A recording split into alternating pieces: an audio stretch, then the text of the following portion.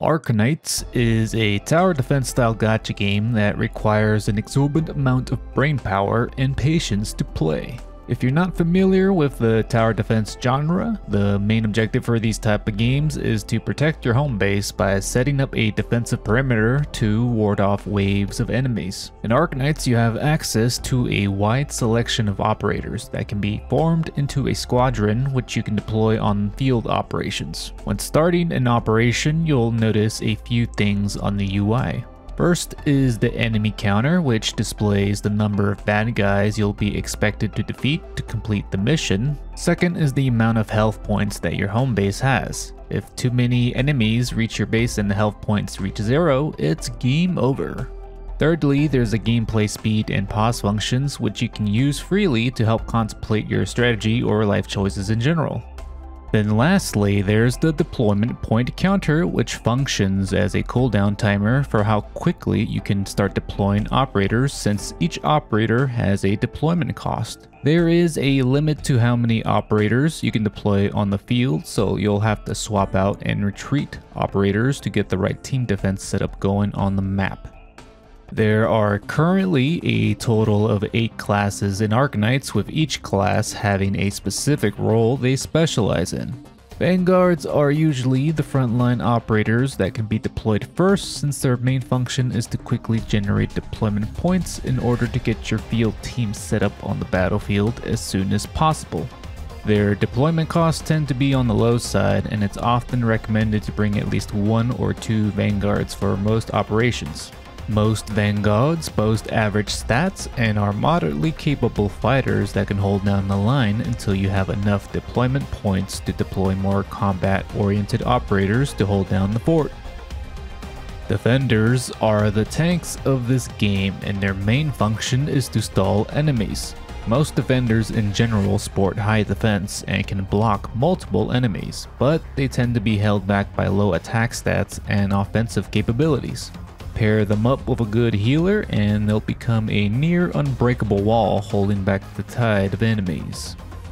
Guards are the main melee fighters of this game and are more geared for combat compared to vanguards and defenders. They usually have high attack power and a large health pool with a respectable amount of physical defense. Guards can usually go toe-to-toe with stronger enemies or even bosses. So if you need a good DPS melee operator, guards can get the job done.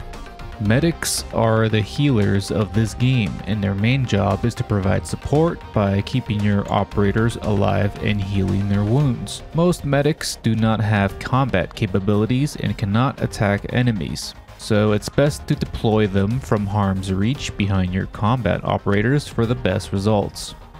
Snipers are ranged operators that primarily specialize in taking down airborne enemies such as drones, or to mow down mob enemies with low physical defenses. They boast the longest range out of all the classes and provide excellent fire support from a safe distance away from the enemies. Casters specialize in magic, which in this game is called arts, and they function similarly to snipers. They are ideal for taking down enemies with high defense that snipers normally don't fare well against. So if you need to take down those big beefy enemy units with low magical resistance, casters are your go-to operators for the job. Supporters are the buff bots of the group. Depending on the operator, some supporters can boost the attack, defense, and HP of fellow operators on the field, while there are others that can debuff the enemies by lowering their defenses or movement speed. There are also supporters that can summon unique allies that can help them fight off or stall the enemies, usually at the cost of a deployment slot. The Specialist class is kind of a jack-of-all-trades sort of group. Specialists can excel at immobilizing enemies through various methods such as setting traps, stun locking, assassination, and pushing or pulling enemies like ragdolls. This class is definitely the most complex one out of all the other groups and requires a fair amount of brain power to use properly. The story for Arknights is set in the sci-fi fantasy world of Terra.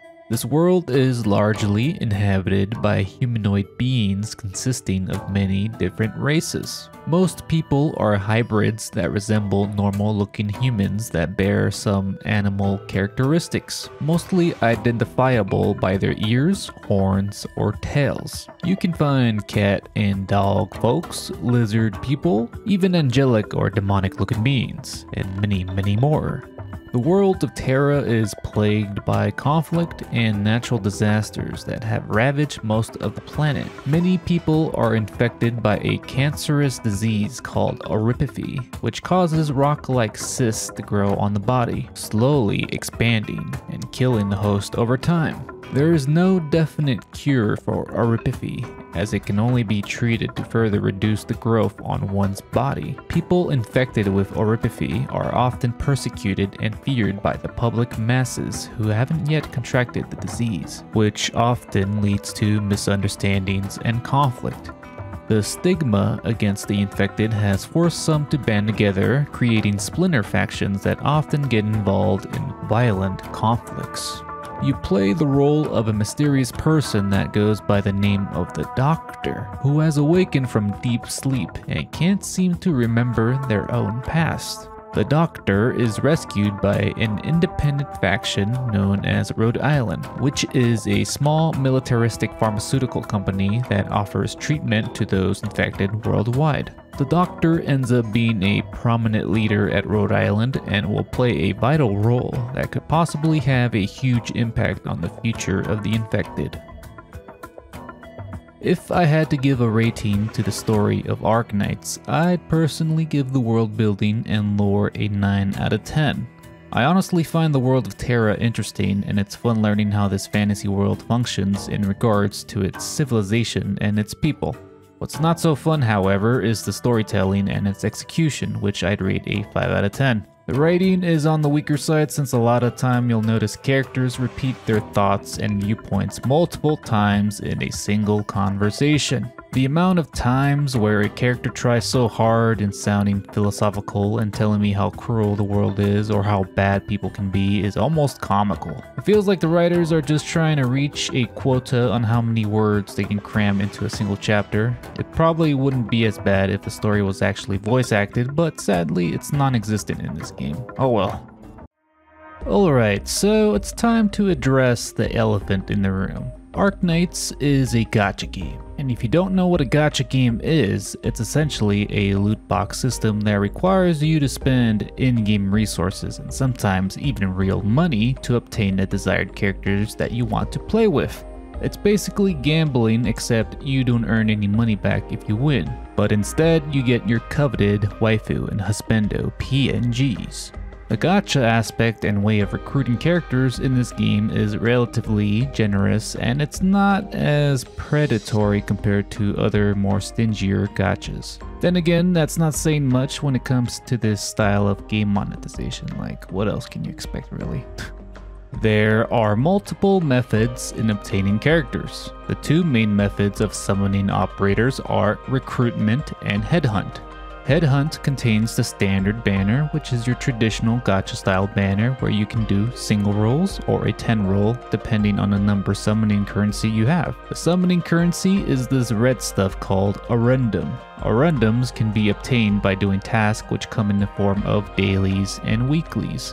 These mission tasks can be completed by simply playing the game on a regular basis. There's also a game mode called Annihilation, which can be farmed for Arundums on a weekly basis. Standard and limited banners only accept Arundums and special gold tickets, so choose wisely on who you summon for.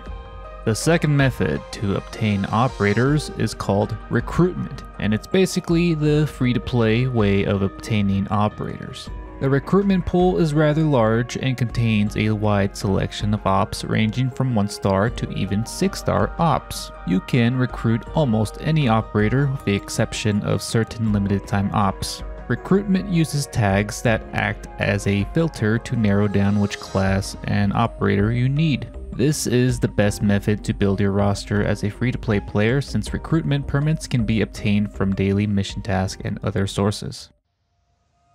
Arknights originally launched in China during May 2019, with the global server eventually launching later in January 2020. In terms of banners and events, the global server is roughly 6 to 5 months behind. The large time gap provides clairvoyance for players that want to save for a particular operator that has already launched in the OG Chinese server.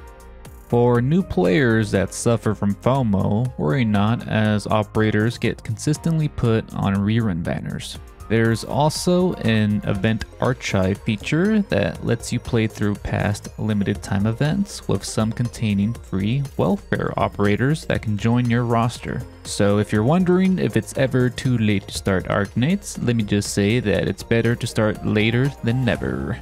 Arknights is currently going strong and the community continues to grow, which means there is an abundance of guides and research material readily available for new players. I do believe Arknights will continue to go strong for a couple more years, as the company behind it, Hypergriff, is investing more resources into this franchise, such as adding multiple language dubs along with other nice quality of life improvements. There's also an ongoing anime adaptation accompanied by multiple manga serializations that further flesh out the story of the franchise. The music in this game is also top tier, and it's often memed that Hypergriff is more of a music company rather than a gaming one due to how good the soundtracks are. As a day one player that's been playing Arknights since global launch, it's kinda crazy seeing this game rise up from a non-existent IP to what it is today. It's nice seeing a gaming company invest this much time and resources into a franchise they've created from scratch. Arknights does have its ups and downs, but in the end it's still a great strategy game that I still enjoy playing till this day. So if you're looking for a game that will give you brain damage in a good way, then it's time to forge yourself a fake PhD and become an unlicensed doctor committing war crimes. So tread lightly and take this old hag of a cat and adorable donkey with you. Bye bye.